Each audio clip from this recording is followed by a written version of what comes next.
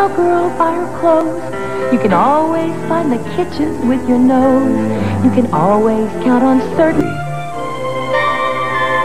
Always. Hello, everybody. So, Secretary Pompeo and I are here today to talk about the President's new executive order, and after that, we'd be happy to take a few questions.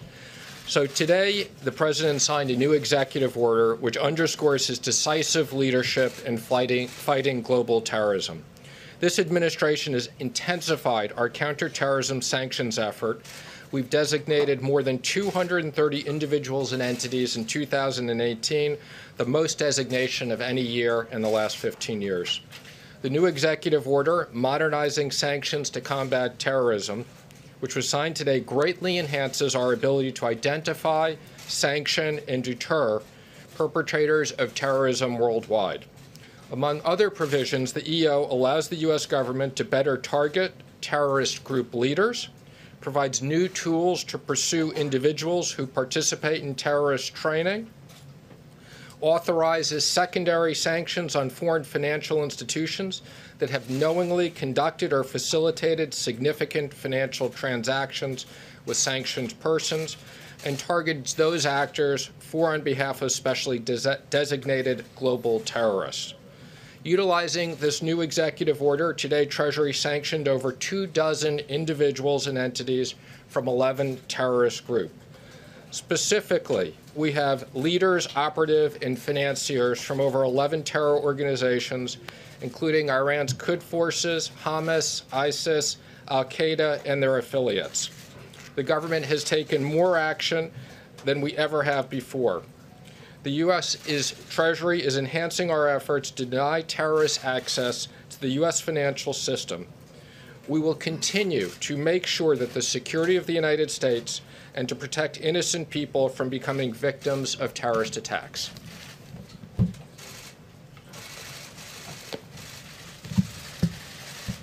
Thank you, Stephen. Today's executive order marks the most significant update to counterterrorism sanctions authorities since September of 2001. It significantly expands authorities to target terrorists and those who finance their activities. Specifically, today's action amends Executive Order 13224 by adding clauses that allow the Departments of State and Treasury to first directly target leaders of terrorist groups and their associated entities without having to tie terrorist leaders to specific acts. Second, it more effectively and efficiently targets individuals and entities who participate in terrorist training and provides new authorities to impose sanctions on foreign financial institutions that knowingly do business with terrorists. The Trump administration has already used existing sanctions authorities more aggressively than any administration before us, and now we're immediately putting these new authorities to good use, as Secretary Mnuchin said. Today, the Department of State announces the designation of 12 terrorist leaders. They include Isis Wali of Iraq and former Emir of Improvised Explosive Devices, 4 senior members of Hezbollah's Jihad Council, and leaders from Hamas, Palestinian Islamic Jihad, ISIS Philippines, ISIS West Africa, and TTP in Pakistan. Further, we're announcing the designation of Hurus al-Din, an al-Qaeda-affiliated jihadist group in Syria, as a specially designated global terrorist entity. As these actions show, today's executive order by President Trump adds further muscle to U.S. counterterrorism efforts. It will help us to ensure that the deadly attacks of September 11th that occurred 18 years ago this week are never repeated on American soil. Never. At this time, Secretary Mnuchin and I are happy to take a couple questions on this topic. Yes, sir. Did John Bolton get fired, or did he quit, and did he leave the White House because he disagreed with you in particular over talks with the Taliban? So last night, the President asked for Ambassador Bolton's resignation. As I understand it, it was received this morning. Was it because of a disagreement? Go ahead. Yes, ma'am, in the back. Go ahead, Terry. Was it because of this disagreement? I'll leave to the President to talk about the reasons he made the decision. But I would say this. The President's entitled to the staff that he wants at any moment. This is a staff person who works directly for the President of the United States, and he should have people that he trusts and values and whose efforts and judgments benefit him in delivering American foreign policy. It's what As cabinet member, Secretary Mnuchin and I try and do each and every day, and when the president makes a decision like this, he's well within his rights to do so. Secretary Pompeo, can you describe your working relationship with John Bolton as it was today? Sure. And also, Sure. does his departure make it easier for you to do your job and for the administration to accomplish the president's foreign policy agenda? Look, I don't talk about the inner workings of how this all goes. We all give our candid opinions. There were many times Ambassador Bolton and I disagree. That's to be sure, but that's true for lots of people with whom I interact. My mission set is always to make sure, as I run the Department of State, is to deliver America's diplomacy, and to work with the team, whether it's the Treasury or the President's staff, to make sure we get good outcomes. I know everyone's talked about this for an awfully long time. There were definitely places that Ambassador Bolton and I had different views about how we should proceed. John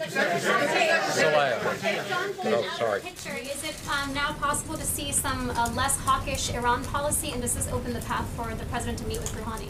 I would say Secretary Pompeo and myself and the president are completely aligned on our maximum pressure campaign. I think we've done more sanctions on Iran than anybody, and it's absolutely working.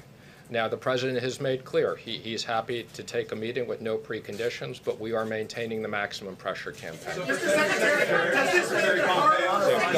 Yeah, go ahead. Secretary Pompeo, for clarity on this, can you foresee a meeting between President Trump and the Iranian leader later this month surrounding the United Nations? Sure. Would the president support that, and do you support that actively? The president's made very clear he's prepared to meet with no preconditions.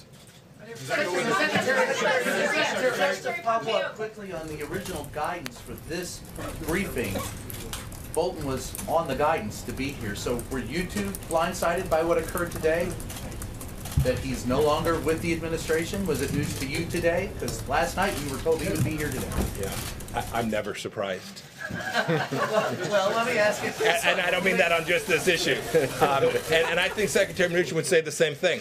We work very closely with the President of the United States. I think we have a pretty good understanding of how he's thinking about things. I think you'd agree, Stephen, at nearly all times. And so, our mission says not to talk about these inner workings in the palace intrigue that I know you are so curious about, but rather to talk about the things that matter to American foreign policy. I would just add that people who knew should know, and don't get into the administrative things of a notice went out because yesterday was really Secretary Pompeo, thank you very much. I appreciate it. Secretary Pompeo, question about Syria. We reported on Syria and the refugee camps last night. Our David Muir was there, and he talked about how these refugee camps, ISIS fighters are blending in. There's children dancing around the ISIS flag. Are you concerned about these refugee camps becoming a breeding ground, a training ground for terrorists, for ISIS fighters? So there's a long history of just exactly what you're describing, camps in Iraq, camps other places where prisoners were detained, and extremist elements breeding in those places. But we've been working diligently on this. We have conducted enormous operations against ISIS even after the fall of the caliphate, as recently as the last handful of days. We are very focused on this. The success that we had moving down the Euphrates River Valley that our Department of Defense led with the SDF forces was truly remarkable. We will not take our eye off the ball, ensuring that whether it's ISIS or other radical Islamic extremist groups continue to be under pressure from the United States of America. And that would, just to close it out, and that would include in these camps that you're referring to. Yes, go ahead. The White House says that National Security Advisor Bolton's foreign policy was not aligned with the president's philosophy. How was it out of alignment? Well, I'll leave that to the White House to talk about. Other than to say, I think President Trump, I watched his campaign. I've now worked with him first as CIA director and now as Secretary of State. Someone asked, would the policy be different absent any individual being here? These have been the president's policies. We give him our best wisdom. We share with him our understanding. When I was intelligence director, we did our best to make sure he had the facts and data available so he could make good decisions. But I don't think any leader around the world should make any assumption that because some one of us departs, that President Trump's foreign policy will change in a material way. But I would just, the one thing I would just say, follow up, because the President's been very clear on this. The President's view of the Iraq war and Ambassador Bolton's was very different. The President's made that clear. Yeah, go ahead. Sure, way in the back. Yes, ma'am. Thank you so much, Mr. Secretary. Are you planning to impose tariffs on Mexico if they don't continue with the immigration plan? So we're looking forward to our meeting with Foreign Minister Brard here in just a little bit. We're going to talk about the progress that's been made, which has been substantial and real and material and has made America more secure. But at the same time, we know there's still work to do, and we're going to talk about how best we can jointly deliver that. We are deeply appreciative of what the President of Mexico and the Foreign Minister have done to increase the capacity to deter migration into the United States. And you can see the numbers have improved substantially. But we also know, A, it needs to be sustained, and B, we've still got real work to do. Go ahead, Yes. Yes. On Venezuela, we know that Ambassador Bolton was trying to keep up the pressure in Venezuela in the picture, and we know that Ambassador Bolton and President Trump disagree on many things regarding to Venezuela. What can we expect now with the departure of Ambassador Bolton? I think, you know, the Treasury Department and the State Department have been incredibly active on sanctions. Everything we do is in consultation with the State Department. Again, we have a massive sanctions program that's working. But I would just add, we are concerned about the people there and what's going on in the humanitarian crisis, and I know the Secretary has worked with their neighbors extensively. Is this national security team a mess? Absolutely not. That's the most ridiculous question I've ever heard of. We've had three national security advisors in 3 years. Three national security advisors in 3 years. Let me just say, the national security team, which is what you asked, consists of the National Security Advisor, the Secretary of Defense, the Secretary of State, myself, the Chief of Staff, and many others. Can you disagree with the President? Of course. Yeah.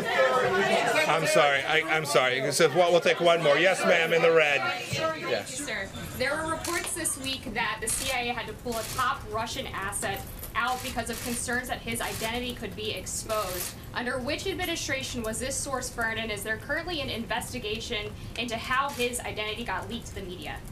Yeah, I've seen that reporting. The reporting is materially inaccurate.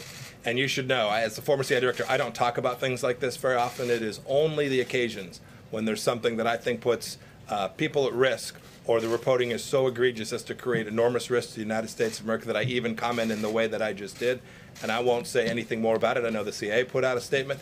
Suffice to say that the reporting there is factually wrong. Thank you, everybody.